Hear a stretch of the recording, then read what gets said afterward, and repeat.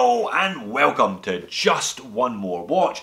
Now, I've admitted it already, perhaps I picked up one too many watches for my personal collection at the turn of the year. What with the Saab, the Sarks, the Seiko compressor, the Braun Digital, whatever happened to that one? Stay tuned to find out. It got a bit difficult to do them all justice with fully comprehensive reviews, which is why I'm getting around to them now. Same goes for this. The Oris Big Crown Pointer Date 80th Anniversary Edition in bronze. Perhaps not the smartest of me to pick this one up on a leather strap in the height of Sydney summer, but now the weather has cooled down considerably, still in a t-shirt though mind you, the Oris is getting a lot more wrist time and I thought it was a suitable point to come back with a comprehensive review. Now, it would be deeply patronising of me to suggest that a watch company that has been making watches continuously since 1904 was somehow finding its feet. And yet Oris really does seem to be kicking some major goals in the market at the moment. Not least of which with the 65, my beloved Oris 65. I've gone through 3 of them as you know. They launched that model in 2015, there's dozens of them available now, and it's got some rave reviews. Similarly, this Big Crown. If you don't fancy bronze, there's some other stainless steel models. I went to an Oris sponsored Australian Watch Forum get together a couple of weeks ago, and I was able to try on a whole bunch of Oris and was thoroughly impressed. New Diver 65 Chrono, I tried on the Aquis 43, the Aquis 39.5, Aquis GMT, and of course a couple of other Big Crowns. Cross your fingers, I might be able to persuade Oris Australia to give me a couple of those on loan in the future. But back to the watch in hand, this one, my bronze Big Crown. Let's flip the camera and give it the review that it deserves finally. So better late than never then, the Oris Big Crown in bronze. Big crown, big box. This isn't a Chinese special today, so you'd be expecting some substantial packaging and you wouldn't be disappointed. All just cardboard, but nicely done. Now in the bottom of here, it's a different package from the 65s that I have opened for you in the past. It doesn't come in the heritage box, but you do get the nice, big, chunky justification of price tag, detailing the international service centres and a product manual, which of course I have no intention of ever reading. 2 years warranty with all of these Oris, but you can extend that if you log your watch, if you register it online, they add an extra year, and I have done that with both of my Orises. So a big box containing a small box containing a watch. Now you've all seen this one before. I did a double unboxing featuring this one a number of months ago. I'm going to pop up some video footage from that unboxing video, kind of a before and after if you see what I mean. That one was fresh out the packaging. It's going to be really interesting to see how this watch compares, just how that bronze has patinaed since early February when I first got this one. So I'm going to start by talking a little bit about this model and the history behind it, the 80th anniversary, etc, etc. Then all the usual good stuff, dimensions, specifications, high-low, indoor-outdoor wrist shots, a loom video, and I'm going to pop this one on the time grapher. And will wonders never cease? I'm going to learn another new facet of my video editing software, and I'm going to do a bit of split screen with some footage of what this watch looks like now and what it looked like back in February. So this is the Oris Big Crown Pointer Date. Pretty self-explanatory, both of those features. It's a pilot's watch. It's from their pilot's range, one of 4 ranges by which they kind of cluster their watches. Big Crown's obviously ideal on pilot watches so the pilots can operate them without taking their gloves off, and it's legible. It's got those big, nice clear Arabics. Clearly a kind of super old-fashioned retro style, this one. Now the 80th anniversary because Oris introduced the pointer date in 1938, so this watch actually was released towards the end of 2018. They just scraped in, I think they released this one in November last year to commemorate that and the fact that they had been making pointer dates continuously for 80 years. Now I went for the bronze. I'm a big fan of the bronze. Bronze and green, really nice, kind of sophisticated, elegant, deeply retro colour scheme here, especially when combined with that lovely brown strap. But there are a whole bunch of others available. In stainless steel, they do a gorgeous red one, green ones, dark blue, black, etc, etc. If you're over the bronze fad, if you consider it to be a fad and you're through with it, then you should probably look at one of those instead. 40mm in diameter, 12mm thick, though a chunk of that is from the double dome sapphire crystal.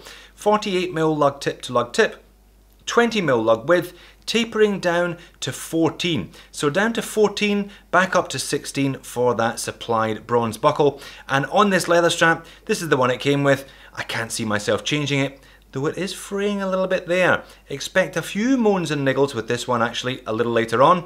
This one weighs in at 75 grams.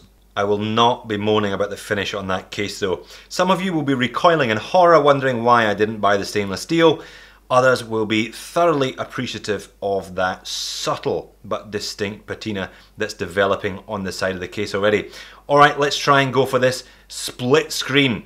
What do you think there? That was it in February. I think it was like February the 6th that I got this one. Here we are in June the 8th, only a few months later. So it's had a bit of wrist time, this Oris. Not a huge amount, but enough exposure to the elements, to moisture in the air and to my fingers touching it repeatedly, that it's gone that kind of gorgeous colour, beginning to fleck and mottle beautifully. Really, really nice. Very simple case. We've got a kind of sunken coin edge bezel there. Just a solid case and then stainless steel case back. I'll show you that in just a second. I'm looking forward to seeing how this one develops over the next 6 months or so as well. Zoomed in on the dial and it is a piece of double dome sapphire crystal, as I said, covering beautifully distorted there at the edges. Just a little step to it, you can see around where my finger is there. I think it's just about perfect. And a very kind of vintage style dial. Now pilot's watch, you're going to have those big clear Arabics, all just printed on there, Oris logo, big crown automatic being concealed by the cathedral hands at the moment. The magic Swiss made words either side of the 6 and all of these other details just printed on as well. So because it's the pointer date, the red tip pointer hand pointing out towards the 8 at the moment, that pushes the minute track in a little bit. And you've got the date in 1 to 31 around the outer edge, but no cutout for the date at 3, no cutout at 6, or even down at the 4:30. So a really nice, balanced, harmonious, symmetrical dial. I really do enjoy it. Love that kind of retro styled Arabic there at 4 as well. It really kind of sets the whole thing off. Great colour scheme too in that matte green colour. So cathedral hands, again something I haven't had in my collection before. Again, that kind of bronze style gilt, very simple needle second hand pushing out just to the edge of that minute track as it should be. The only splash of colour other than the green is the red pointer date, kind of cupping the bottom of the date there, 8 being today's. Pretty much just what you'd expect from this retro style pilot, a beautiful looking dial. So if I flip the watch over, you can see through the display case back the Oris 754, essentially a Sellita 200 base movement with a very attractive kind of signature red Oris rotor. Now this watch does have a screw down crown, but only 5 bar 50 meters of water resistance. Stainless steel case back. You never see a bronze watch with a bronze case back, they all tend to be stainless steel. You don't get those green stains on the back of your arm and you don't get the allergic reactions that many people I'm sure would have with a bronze case back. Let's pop this one on the time grapher, see how it gets on. Yeah, so this one does okay for itself, doesn't it? Stated accuracy of these movements is -20 to +20, but in reality, once you've got them on wrist, I've had really good results from the Sellita base movements in all of my 65s, this one especially. The rest have been running about +5 to +7 very consistently. This one coming in just about bang on. That's a great result. And it adjusts just as you would expect a standard 3-hand plus date. Effectively, it's just like having the date wheel sitting above the dial rather than underneath it. You unscrew that crown, you can roll it forward to wind, one pull, adjust the date. Now if I roll this one there, you can see it moving from 8 to 9 to 10, etc. on to 11. Next pull out will adjust the time. Movement hacks hand winds. So it's 26 joules hacking hand winding movement, running at 28,800 vibrations per hour as you saw on the time grapher. Very smooth, 8 ticks per second of the second hand, so you get that smooth high beat sweep. And that's it, sitting on top of my 7-inch wrist. I've been wearing this one kind of like a little retro dress watch, I suppose. You can wear a watch any style you want, regardless of whether it's a pilot or a diver. I don't care for those rules particularly. But like I say, if I've been getting dressed up and my outfit has suited these colour tones, then I've been wearing this one and really enjoying it on a night out. Now 40mm, not super large for a pilot style watch. They all tend to be a little bit bigger than this. You can indeed get this one in a 36 though.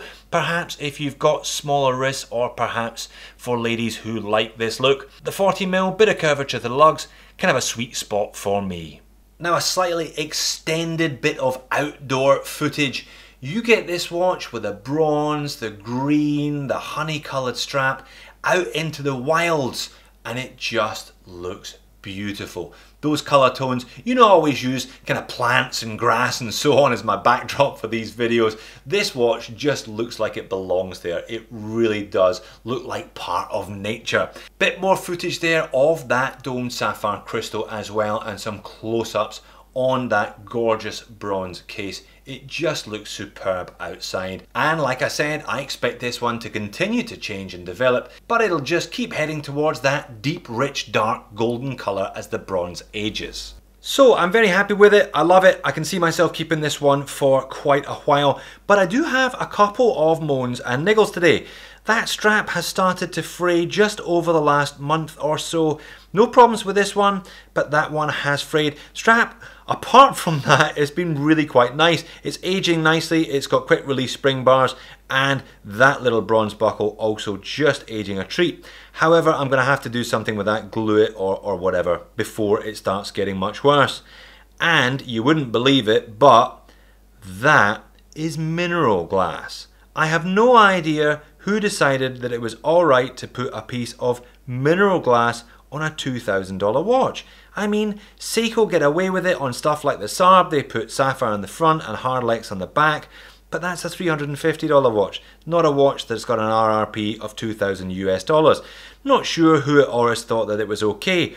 I notice it's only on this bronze 40, I'm not quite sure why, but the other stainless steel models have a sapphire sandwich. Perhaps they'll be upgrading this one. Can't really see that it was any retro nod considering they've used sapphire on the front. And the loom, it starts out really promisingly. This is it in real time. You've got plenty on the hands, plenty on those little hour markers, and even a slightly different colour tone on the Arabics. It really looks great when you turn off the light. But if we speed up the footage a little bit, you see that it doesn't really last all that long. The cathedral hands have got plenty on them, they hang on in there, which I guess is what you really want, but it would have been nicer. You know I'm a loom pig, I love this stuff. It would have been nicer if it lasted longer than it does. So the price, I alluded to it earlier, 2,000 US is the RRP, 2,700 Aussie. Although with Oris, if you shop around, you should be able to do a touch better than that. This one isn't a limited edition. There's no limited number stamped on the back, and there's no suggestion that they'll be cutting this from their range at any time. So if you do like it, you don't necessarily have to rush out and buy one tomorrow. The few that I've seen on the used market are going pretty close to that retail price. So solid residual value as well from Oris, which is good to see. So overall, a couple of little moans and niggles aside, I really do like this one. It's kind of retro done right and provides a kind of left field dress piece. I know it's a pilot's watch and it's made of bronze, but I've really been enjoying wearing it as a kind of dress up going out piece, something a bit different from the norm. So there you have it, better late than never. I finally got around to reviewing my Oris Big Crown in bronze. After 6 months, it's developing some lovely patina. The leather strap still smells great, and I'm looking forward to getting it out and about more during Sydney's freezing cold winter. It's 16 degrees centigrade outside today. I can't believe it. Leave me a comment, let me know what Oris you'd like to see on the channel next, and I'll use it as leverage with my contact at Oris Australia. Thanks for watching, see you in the next video.